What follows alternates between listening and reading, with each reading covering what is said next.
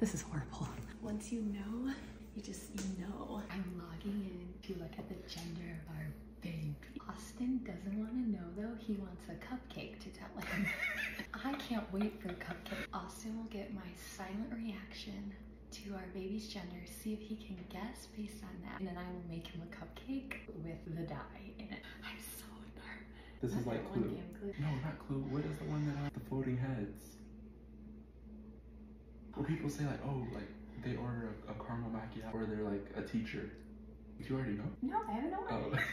View full report. On report will list your baby's sex. Do you wish to continue? Okay, silence. Do you know? My guess, pre-reaction is... Wait, Austin, no, literally, it does. It says not detected.